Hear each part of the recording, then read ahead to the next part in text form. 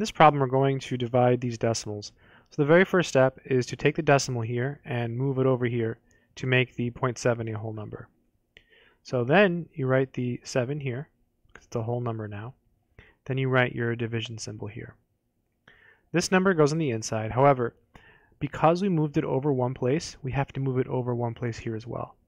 So this becomes 86.1. Then you line up the decimal with a decimal that's here. So this goes here. All right, now we perform the multiplication. How many times does 7 go into 8? Well, 1 time. So you write down a 1. Then 1 times 7 is 7. Then you subtract. 8 minus 7 is 1. Then you bring down the 6. Then you repeat. How many times does 7 go into 16? Well, twice, because 2 times 7 is 14.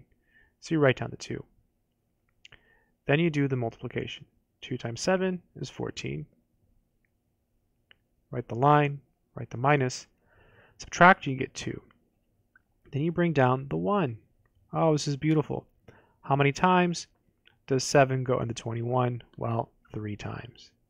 And you can keep going if you want. 3 times 7 is 21. We subtract, and we get a remainder of 0. So the answer is 12.3.